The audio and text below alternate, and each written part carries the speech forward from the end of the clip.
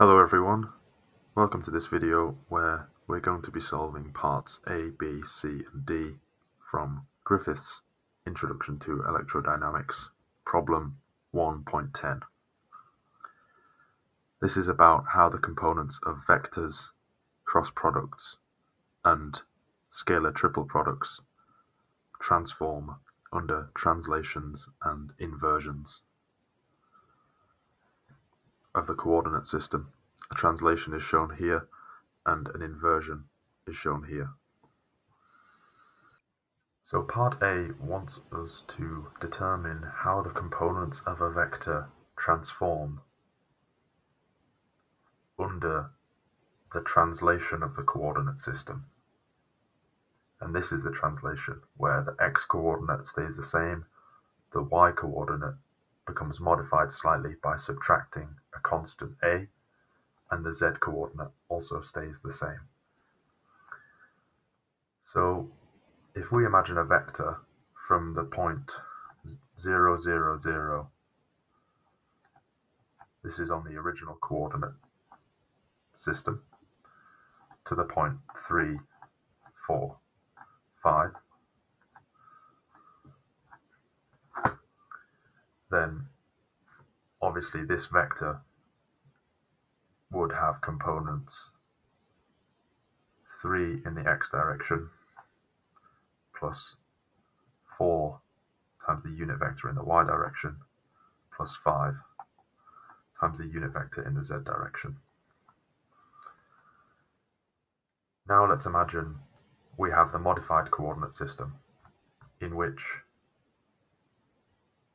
0, 0, 0 would become 0 minus a, 0, and 3, 4, 5 would become 3, 4 minus a, 5. Now, just taking the difference between each coordinate, we arrive at the exact same vector, 3x hat plus 4y hat plus 5z hat. The difference between minus a and 4 minus a is again 4. So we can conclude that there is no change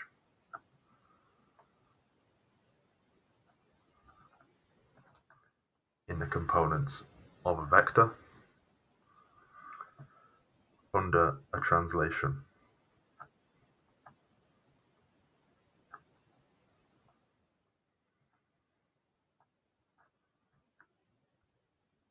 Part B wants us to determine how the components of a vector transform under an inversion of coordinates, which is the case where the modified x-coordinate is simply the negative of the original x-coordinate, same for the y and same for the z.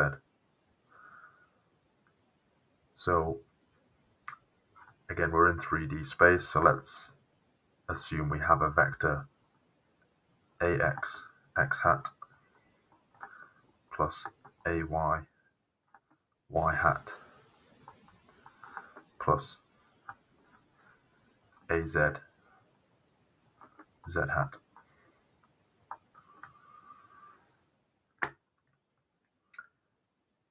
Now, taking a similar example as before, let's go from the origin of the original coordinate system, 0, 0, 0, to the point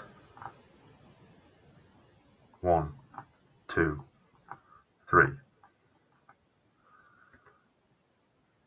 Now, this would give us the vector 1 x hat plus 2 y hat plus 3 z hat. Ax is 1, ay is 2, az is 3. Now, in the new coordinate system, or inverted,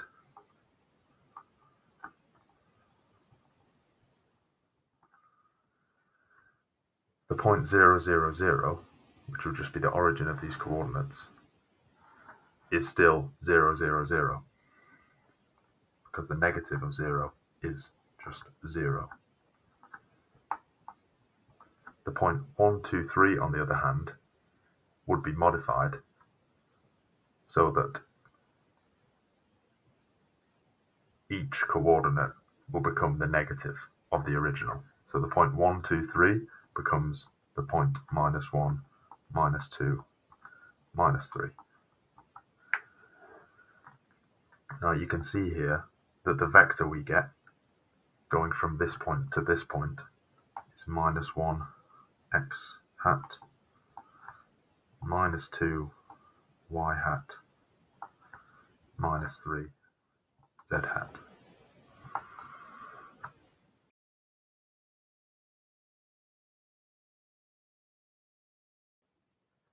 Now in part B we derive the result that under an inversion the vector A becomes the vector -A, and as would be true for a similar vector B. Now part C wants us to determine how the cross product changes under an inversion. So the cross product usually, A cross B, is equal to another vector which we'll call C. And this is the original coordinate system with no inversion. Now under an inversion we have -A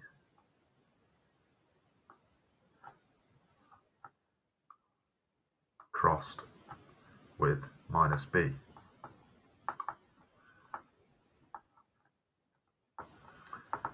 Now, instead of just stating what this is equal to, I want to prove it in a similar way to how we've calculated cross products before. So I'll solve it using the determinant. So we set up a determinant like this, where at the top we have x hat, the unit vector in the x direction, y hat, and z hat.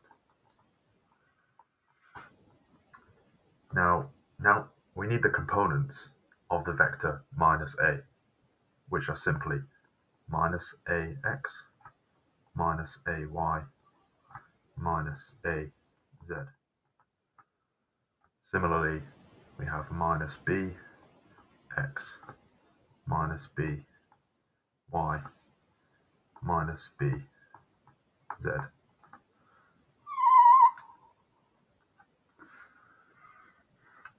Now,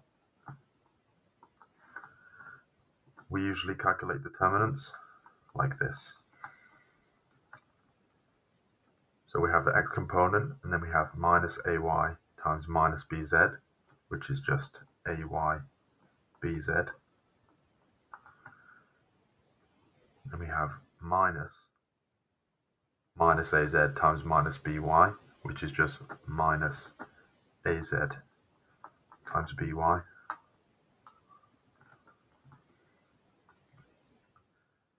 And we have a -Y hat -AX times -BZ, which is AX BZ, minus AZ, minus AZ times -BX, which is just -AZ BX, plus Z hat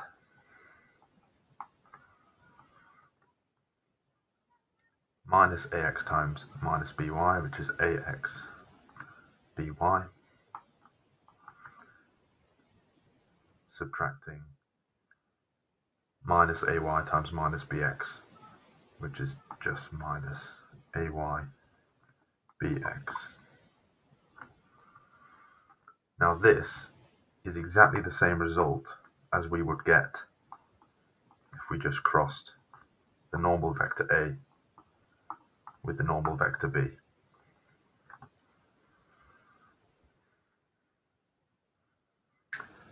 So I'll write that explicitly here. We have -A crossed with minus b is simply equal to a cross b. So we have just shown that in a similar way to ordinary multiplication, where the minus signs cancel out, minus a cross minus b is equal to a cross b. So the result here, which I've called C, doesn't change its sign even if we have an inversion of coordinates. So we showed before that a vector A becomes minus A under an inversion, a vector B becomes minus B, but their cross product, C, doesn't change its sign. And this defines a quantity called a pseudovector, where even if we flip all the axes, perform an inversion, a pseudovector will not change its sign. Now, I just want to explore what happens if we take two different pseudovectors, P and Q, and we want to find out how their cross product behaves under an inversion. So here we have just the original coordinate system, a pseudovector P and a pseudovector Q. Their cross product I've called R. Let's perform the inversion. So we're now in the inverted coordinate system. The pseudovector P doesn't change its sign, so it stays the same. The pseudovector Q doesn't change its sign, so it stays the same. So it's exactly the same result whether we have an inversion or no inversion. Therefore, the cross product of a pseudovector and a pseudovector is also a pseudovector.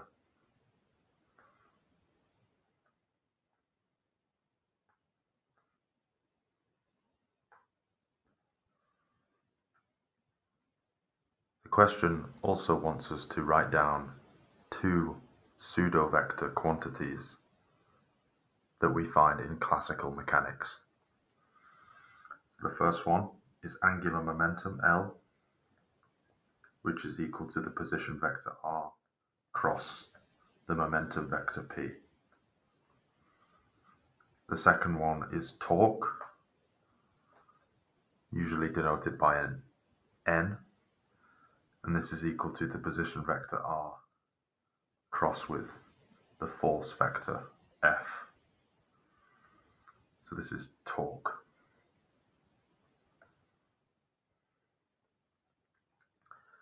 The last part of part C, you might be wondering why I define this vector A here.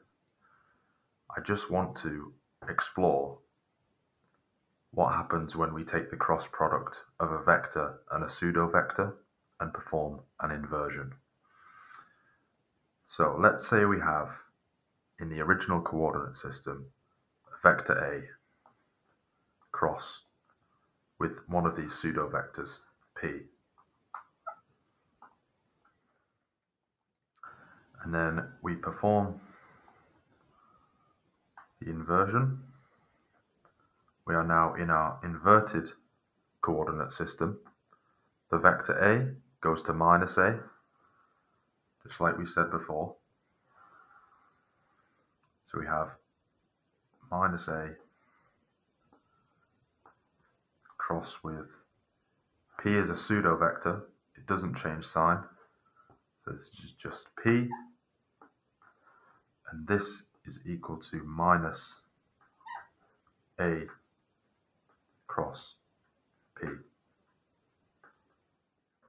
As you can see, under an inversion, we have the negative of what we had in the original. So the cross product of a vector and a pseudovector is, in fact, a vector.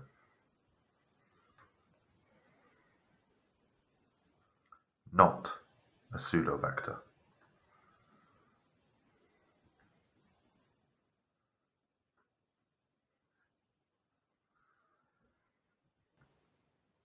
Part D of this question wants us to determine what happens to the scalar triple product for vectors A, B, and C under an inversion of coordinates.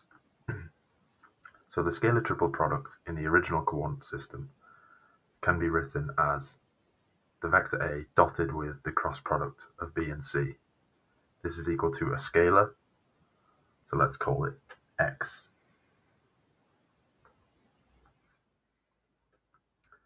So now we perform the inversion where all the coordinate axes are flipped. We found in part B that the vector A goes to minus A, the vector B goes to minus B, and the vector C goes to minus C. Now, for the scalar triple product, we have the vector minus A, just replacing these with their new transformed quantities in turn, minus A dotted with minus B, crossed with minus C. Now we actually found this result before in our discussion of pseudovectors and found that it is just the same as B cross C. So our scalar triple product under an inversion becomes minus A dotted with B cross C, and using our knowledge of dot products, this is just the negative of A dotted with B cross C.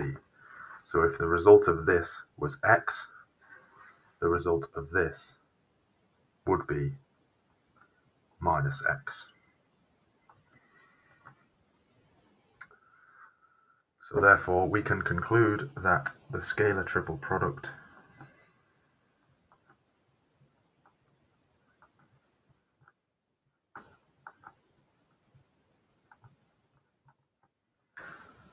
changes sign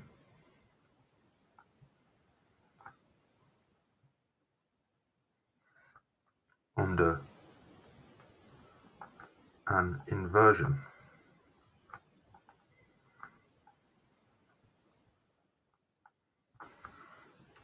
So that's question 1.10 complete, and if you have any questions about anything I've done in this video, please comment below. Thanks for watching.